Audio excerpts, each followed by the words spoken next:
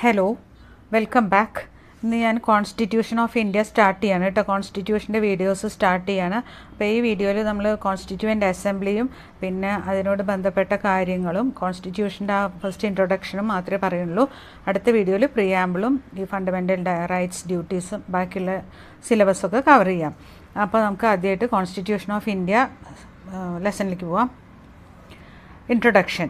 A constitution is A very important document. എല്ലാ രാജ്യത്തിനും constitution അത്യാവശ്യമാണ്. അപ്പോൾ നമ്മളൊരു വണ്ടി ഓടിക്കാമെന്ന് വയ്ക്കുക. വണ്ടി ഓടിക്കുമ്പോൾ ട്രാഫിക് റൂൾസ് ഉണ്ട് അല്ലേ? അപ്പോൾ ആ റൂൾസ് നമ്മൾ ഫോളോ ചെയ്യാതിരുന്ന് എന്ത് സംഭവിക്കും? നമുക്ക് ആക്സിഡൻറ്റ്സ് സംഭവിക്കും, അല്ലെങ്കിൽ നമുക്ക് വളരെ നഷ്ടങ്ങൾ സംഭവിക്കും. അപ്പോൾ അതുപോലെ തന്നെയാണ് കോൺസ്റ്റിറ്റ്യൂഷനും. അത് കുറേ റൂൾസ് ആൻഡ് റെഗുലേഷൻസാണ്. അപ്പോൾ അത് നമ്മൾ ഫോളോ ചെയ്യാതിരുന്നു കഴിഞ്ഞാൽ നമുക്ക് നമ്മുടെ രാജ്യത്തിൻ്റെ ഭരണം മുഴുവൻ താറുമാറാവും. അതുപോലെ തന്നെ നമുക്ക് ഡെവലപ്മെൻറ്റ്സ് ഉണ്ടാവില്ല. അപ്പോൾ എന്തായാലും നമ്മളത് റൂൾസ് ആൻഡ് റെഗുലേഷൻസ് ഫോളോ ചെയ്തേ പറ്റുള്ളൂ.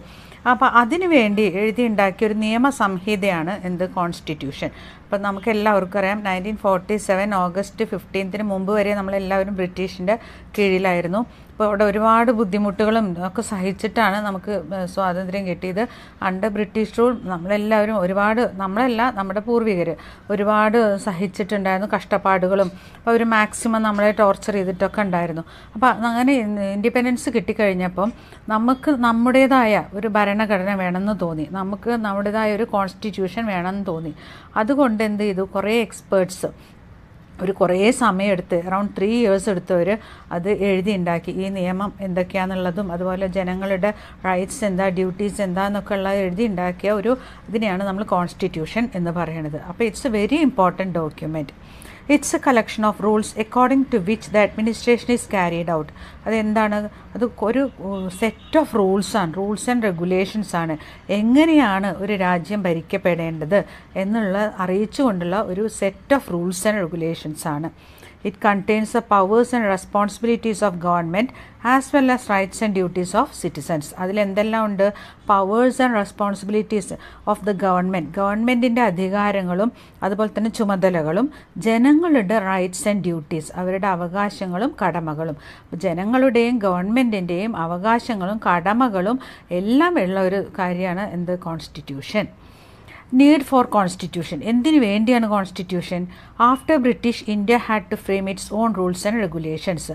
നമ്മുടെ ബ്രിട്ടീഷുകാർ പോയി കഴിഞ്ഞപ്പോൾ നമ്മുടെ ജനങ്ങൾക്ക് വേണ്ടി ഒരു നിയമം ഉണ്ടാവണമെന്ന് തോന്നി. അതുകൊണ്ടാണ് കോൺസ്റ്റിറ്റ്യൂഷൻ പ്രിപ്പയർ ചെയ്തത്.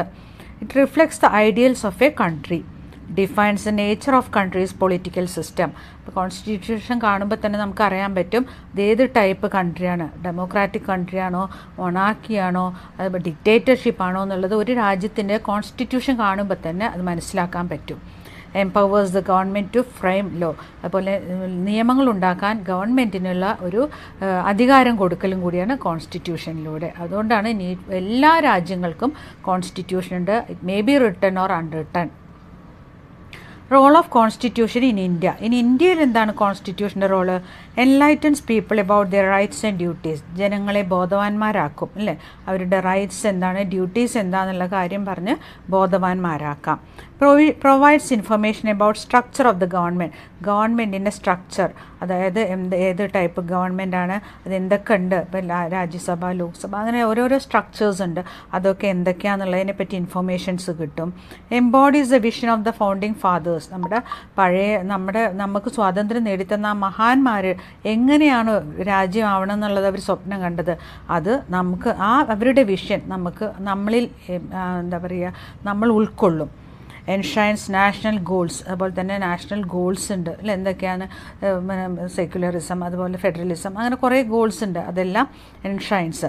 അതൊക്കെ നമുക്ക് മനസ്സിലാക്കാൻ പറ്റും. Protect social evils. പണ്ട് കാലത്ത് ബ്രിട്ടീഷുകാരുള്ളപ്പോൾ ഉണ്ടായിരുന്ന സോഷ്യൽ ഈവിൾസും അത് കഴിഞ്ഞത് ബ്രിട്ടീഷുകാർ പോയിട്ടും ഇന്ത്യയിൽ കുറേ സതി, ചൈൽഡ് മാരേജ്, വിഡോസിന് മാരേജ് ചെയ്യാൻ പാടില്ല, അങ്ങനെ കുറേ സോഷ്യൽ ഈവിൾസ് ഉണ്ടായിരുന്നു സൊസൈറ്റിയിൽ. അപ്പോൾ അതെല്ലാം ഇല്ലാതാക്കും. അപ്പോൾ ഈ കോൺസ്റ്റിറ്റ്യൂഷനിൽ പറഞ്ഞിട്ടുണ്ട്, കോൺസ്റ്റിറ്റ്യൂഷൻ പ്രകാരം ഇങ്ങനത്തെ സോഷ്യൽ ഈവിൾസ് എല്ലാം പാടില്ല, അങ്ങനെ കുറേ നിയമങ്ങളൊക്കെ കൊണ്ടുവന്നിട്ടുണ്ട്. Constituent assembly. എന്താണ് ഈ കോൺസ്റ്റിറ്റ്യുവൻ്റ് അസംബ്ലി? കോൺസ്റ്റിറ്റ്യൂഷൻ ഫ്രെയിം ചെയ്യാൻ വേണ്ടിയിട്ട് ഒരു ഗ്രൂപ്പ് ഓഫ് പീപ്പിൾ അല്ലെങ്കിൽ ഒരു ലീഡേഴ്സിനെ അസംബിൾ ചെയ്തു. അതാണ് കോൺസ്റ്റിറ്റ്യുവൻ്റ് അസംബ്ലി. അവർ ഒന്നിച്ച് ഇരുന്ന് ആലോചിച്ച്, അപ്പോൾ അന്ന് ബ്രിട്ടീഷുകാരുടെ കാലത്ത് നമുക്ക് എലക്ഷൻസ് ഒന്നുമില്ല. അപ്പോൾ എന്ത് ചെയ്യും, അവർക്ക് ഇഷ്ടമുള്ളവർ തന്നെയാണ്, അവർ നന്നായി നിൽക്കുന്ന ആളുകളെ അല്ലെങ്കിൽ രാജാക്കന്മാരെയാണ് അവർ സപ്പോർട്ട് ചെയ്യുള്ളൂ. അപ്പോൾ അങ്ങനത്തെ ഒരു കാലഘട്ടത്തിൽ ഇതിനു വേണ്ടി ഇലക്ഷന് വേണ്ടിയിട്ട് നമ്മൾ വാദിച്ചു, നമുക്ക് ഇലക്ഷൻ വേണം. അങ്ങനെ കോൺസ്റ്റിറ്റ്യുവൻ്റ് അസംബ്ലി ആദ്യമായിട്ട് ഫോം ചെയ്തു. കോൺസ്റ്റിറ്റ്യുവൻ്റ് അസംബ്ലി ഫോം ചെയ്തു. അതിന് ശേഷമാണ് കോൺസ്റ്റിറ്റ്യൂഷൻ ഉണ്ടാക്കിയത്. An idea for a constituent assembly was proposed by M.N. Roy in 1934. 1934 M.N. Roy ആണ് എന്ത് പറഞ്ഞത്, നമുക്കൊരു കോൺസ്റ്റിറ്റ്യുവൻ്റ് അസംബ്ലി വേണം എന്നുള്ളൊരു ഐഡിയ പ്രപ്പോസ് ചെയ്തത്. അല്ലെങ്കിൽ ആളാണ് അങ്ങനത്തെ ഒരു ഐഡിയ കൊണ്ടുവന്നത്. Official demand of INC in 1935. 1935 Indian national Congress അത് ഒഫീഷ്യലായിട്ട് ആവശ്യപ്പെട്ടു ബ്രിട്ടീഷ് ഗവൺമെൻറ്റിനോട്, ഞങ്ങൾക്കൊരു കോൺസ്റ്റിറ്റ്യുവൻ്റ് അസംബ്ലി വേണം. C. Rajagopalachari watched the demand on 1939. C. Rajagopalachari പറഞ്ഞു, എന്തായാലും ഞങ്ങൾക്ക് അങ്ങനെ ഒരു ഇത് വേണം, ഡിമാൻഡ് വാച്ച്ഡ് ദ ഡിമാൻഡ്, അതിനുവേണ്ടി ആവശ്യപ്പെട്ടു 1939 ആൻഡ് ബ്രിട്ടീഷ് അക്സെപ്റ്റഡ് ഇൻ 1940. അപ്പോൾ C the years 1934 M.N. Roy ആണ് അതിനെപ്പറ്റി ഒരു സജഷൻ വെച്ചത്. 1935 ഇന്ത്യൻ നാഷണൽ കോൺഗ്രസ് അത് ആവശ്യപ്പെട്ടു. C. രാജഗോപാലാചാരി 1939 അതിനു വേണ്ടി സംസാരിച്ചു.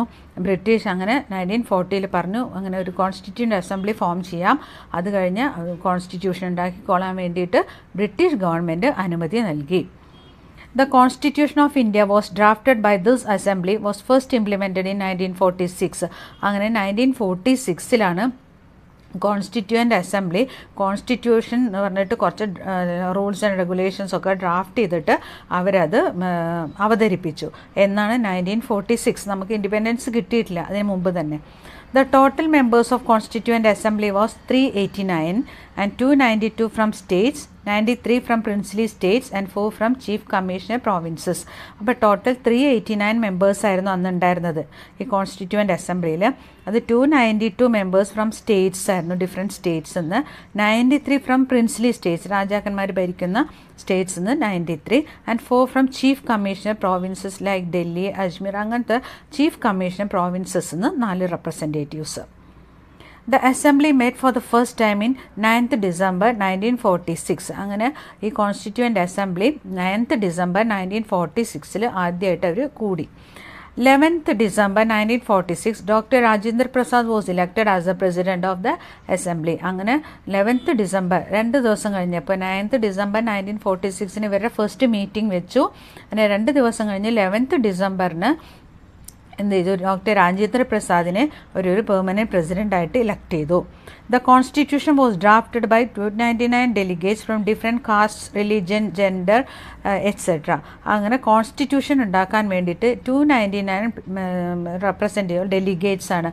അത് ഏതെന്നായിരുന്നു, ഫ്രം ഡിഫറെൻറ്റ് പല മതങ്ങളിൽ നിന്നും പല റിലീജിയൻസിൽ നിന്നും പല കാസ്റ്റിൽ നിന്നും പല ജെൻഡറുകളിൽ നിന്നും എല്ലാ ടൈപ്പ് ആളുകളെയും കൂട്ടി ഒരു 299 ഡെലിഗേറ്റ്സിനെ സെലക്ട് ചെയ്തു കോൺസ്റ്റിറ്റ്യൂഷൻ ഡ്രാഫ്റ്റ് ചെയ്യാൻ വേണ്ടിയിട്ട്. അങ്ങനെ അവർ 114 days ആൻഡ് ഓവർ 3 years ഒരു 114 ദിവസം എടുത്തു ഇത് കോൺസ്റ്റിറ്റ്യൂഷൻ പ്രിപ്പയർ ചെയ്യാൻ വേണ്ടിയിട്ട്. അപ്പോൾ ഏകദേശം ഒരു 3 വർഷത്തോളം 114 ദിവസം അവരിരുന്ന് ആലോചിച്ച് നല്ല നല്ല പോയിൻറ്റ്സ് കണ്ടെത്തി മറ്റു രാജ്യങ്ങളിൽ നിന്നൊക്കെ കണ്ടെത്തിയിട്ടാണ് അവർ കോൺസ്റ്റിറ്റ്യൂഷൻ ഫ്രെയിം ചെയ്തത്. Dr. B.R. Ambedkar, chairman of the drafting committee, is considered to be the chief architect of our constitution. നമ്മുടെ ആരാണോ chief architect of our constitution? Doctor B.R. Ambedkar. On 26th November 1949, the Indian Constitution was formally passed by the Constituent Assembly. അങ്ങനെ constitution 26th November 1949 constituent അസംബ്ലിയിൽ പാസ്സാക്കി അല്ലെങ്കിൽ അവതരിപ്പിച്ചു. It came in to force in 26th January 1950. പക്ഷേ അത് എന്നാണ് implement ചെയ്തത് അല്ലെങ്കിൽ അത് നിയമത്തിൽ വന്നത് എന്നാണ്? 26th January 1950. അപ്പം നമ്മൾ അതിനെയാണ് റിപ്പബ്ലിക് ഡേ ആയിട്ട് സെലിബ്രേറ്റ് ചെയ്യുന്നത്. എല്ലാ വർഷവും നമ്മൾ റിപ്പബ്ലിക് ഡേ ആയിട്ട് 26th January സെലിബ്രേറ്റ് ചെയ്യുന്നത് എന്തുകൊണ്ടാണ്? അന്നാണ് നമ്മുടെ കോൺസ്റ്റിറ്റ്യൂഷൻ നിയമപരമായി പ്രാബല്യത്തിൽ വന്നത്. Adoption of our constitution. ഇനി കോൺസ്റ്റിറ്റ്യൂഷനിലെ കുറേ പാർട്സ് നമ്മൾ മറ്റ് കൺട്രീസിൽ നിന്നൊക്കെ അഡോപ്റ്റ് ചെയ്തിരിക്കുകയാണ്. അത് ഏതൊക്കെയാണെന്ന് നോക്കാം. അവർ constitution was prepared after A thorough study of the constitutions of various countries. Many good ideas were borrowed and included in our constitution according to the needs of the people of our country. നല്ല നല്ല ഐഡിയാസൊക്കെ നമ്മൾ മറ്റ് രാജ്യങ്ങളിൽ നിന്നാണ് എടുത്തിട്ടുള്ളത്. എന്തിനു വേണ്ടിയിട്ടാണ്? For the benefit of our people or citizens. The countries which we borrow features were, നമ്മൾ എവിടെ നിന്നൊക്കെയാണ് എടുത്തിട്ടുള്ളത്? Britain, Ireland, America, Canada, Australia, Russia, France, Germany, south Africa and Japan. അപ്പോൾ ഇതിൽ നിന്ന് കുറേ എല്ലാ കൺട്രീസിൽ നിന്നും കുറേ പോയിൻറ്റ്സാണ് എടുത്തിട്ടുള്ളത്. അപ്പോൾ ഞാനിതിൽ ഇമ്പോർട്ടൻ്റ് ആയിട്ടുള്ള, അതായത് കോൺസ്റ്റിറ്റ്യൂഷൻ്റെ ഏറ്റവും ഇമ്പോർട്ടൻ്റ് ആയിട്ടുള്ള പാർട്ട് എവിടെ നിന്നൊക്കെയാണെന്നുള്ളത് മാത്രമേ സൂചിപ്പിച്ചിട്ടുള്ളൂ കേട്ടോ. ബ്രിട്ടൻ നിന്ന് എന്തൊക്കെയാണ്? Parliamentary form, rule of law, legislative procedure, single citizenship, cabinet system, parliamentary privileges and bicameralism. America, impeachment of president, functions of president and vice president, removal of Supreme Court and High Court judges, fundamental rights and preamble. Ireland, directive principles, election of president, nomination of members of Rajya Sabha by the president, and South Africa amendments. അപ്പോൾ amendments എന്ന് പറഞ്ഞു കഴിഞ്ഞാൽ എന്താണ്? Russia amendments എന്താണെന്ന് ഞാൻ പറഞ്ഞുതരാം കേട്ടോ. ഇതും കൂടി കഴിഞ്ഞ് Russia fundamental duties, social, economic and political in പ്രീആമ്പിളിൽ കുറേ കാര്യങ്ങൾ പറഞ്ഞിട്ടുണ്ട്. Social, economic and political, liberty, equality, fraternity, കുറേ പോയിൻറ്റ്സ് ഉണ്ട്. അത് പ്രീആമ്പിൾ പറയുമ്പോൾ ഞാൻ ഡീറ്റെയിൽ ആയിട്ട് പഠിപ്പിച്ചു തരാം.